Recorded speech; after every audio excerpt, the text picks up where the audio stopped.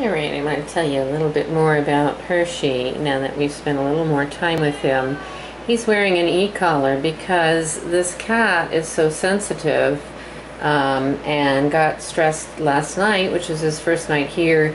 He pulled out so much fur along his back flanks. He almost made sores on his back flanks. And again, this is the sensitivity of these Siamese cats. So he needs a very stable, very loving home that can give him tons and tons of attention. The previous owner gave us lots of information about him.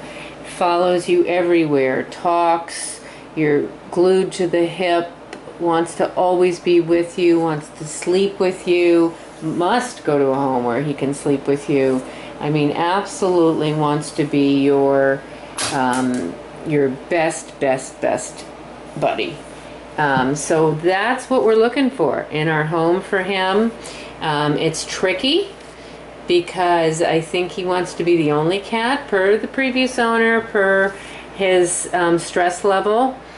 And you know, the center, of course, not a good place for him to be just because there's tons of other cats. He has to be in a cage a lot of the time. There's not enough one-on-one. So I'm anxious to get this guy home as soon as we find the right place for him. He'll see our vet this week and then really he's ready to go. I see no medical issues or concerns. Again, we have lots of information about his personality. Not one negative thing to say other than the easily stressed.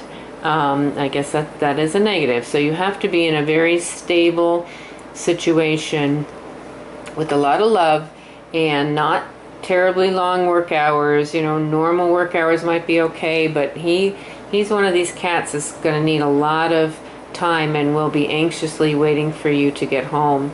And you know, if you want that best soulmate Siamese buddy, this is it. This is what you get. And boy, is he a gorgeous chocolate point. Beautiful. I'm not sure I've ever seen a cat so beautifully marked, and just such a pretty face and eyes.